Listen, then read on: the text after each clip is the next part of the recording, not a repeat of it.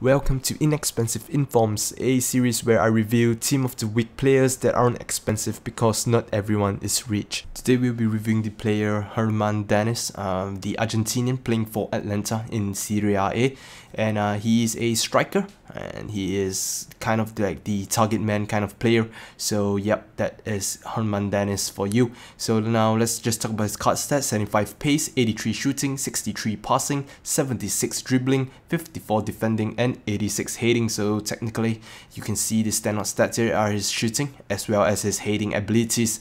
Now he is 182 cm tall, right-footed with a medium attacking work rate and high defensive work rate, 3-star weak foot and 2-star skill moves.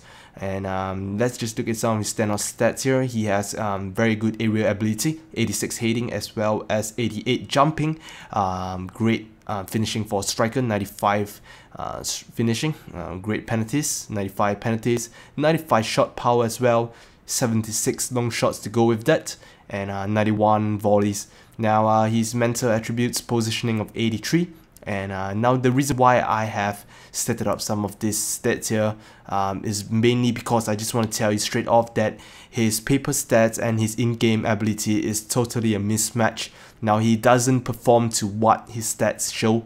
That's a very sad thing here. In terms of the numbers here, he is very high, but in game he is very bad. Now his touches, I feel that in the game he is quite a clunky player. He's very clumsy, and the way he moves the ball is just inviting defenders to tackle him. So he's very easily disposed. His 88 strength here, I cannot really tell because he's never in positions that are there to challenge with a defender.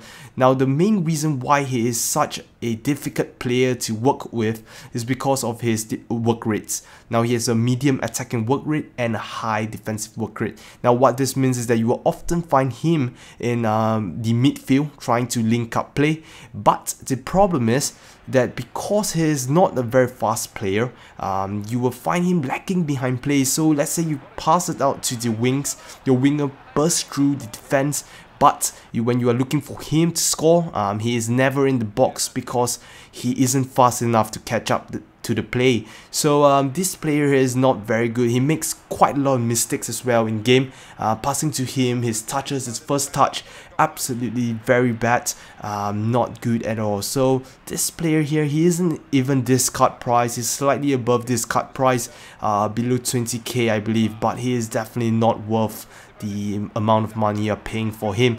So this is Germán Denis for you. I would say avoid him unless you are able to work with his work rates, which is absolutely terrible. But if not, do avoid him at all costs.